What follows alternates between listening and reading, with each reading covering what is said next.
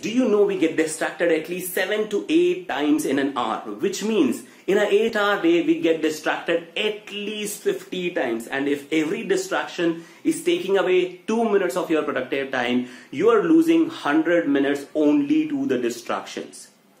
Imagine how difficult is it to have a distraction-free life. Well, I have a solution for you. My name is Sharad Sharma, and in this video, I'm going to share with you 3 simple tips that can help you have a distraction-free life. Let us begin.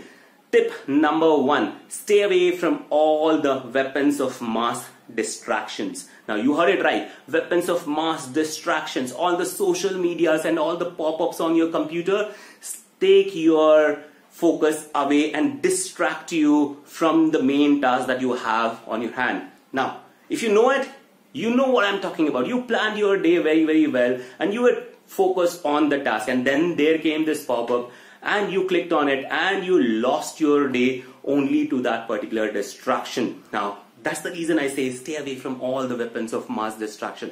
The social media icons and all the pop-ups on your computer, disable them. It will help you stay focused. It will help you stay distraction free. So that's tip number 1. Tip number 2, block time. Now, block time is an undivided time that is allocated to one single task where you only do that task and nothing other than that. You can have a 60-minute block or a 90-minute block.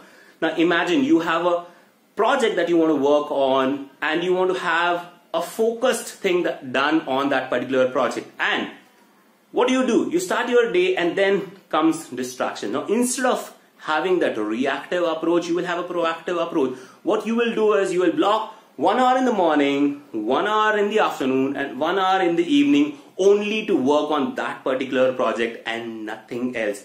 Practicing block time is an amazing thing that you can do to have a distraction-free life. Now, that's tip number 2.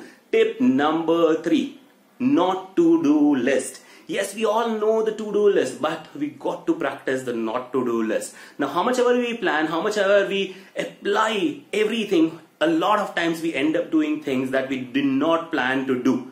That's the reason at the end of the day, you got to plan the not to-do list. Now, what it does to you is it subconsciously sends you a message and tells you don't repeat the things that you have written in the not to-do list.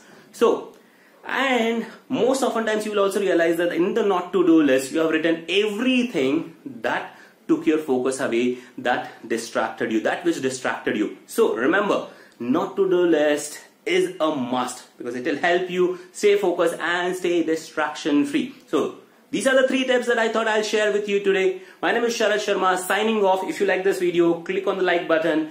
If you think that this should be shared with others, please click on the share button. I look forward to sharing more and more tips in the coming videos. Signing off. See you soon.